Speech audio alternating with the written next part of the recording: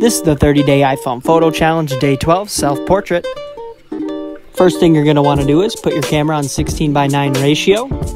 Take a picture near a window to get a cool reflection. Then you're going to want to flip your camera upside down so that way you're closer to the window. After that, tap and hold on your subject to lock focus. Then bring the sundial down to control your exposure. Then just look up to get a cool pose, and whenever you're ready, you're just going to want to take a picture. Should look something that looks like this. Like and follow to keep up with the 30-day iPhone photo challenge.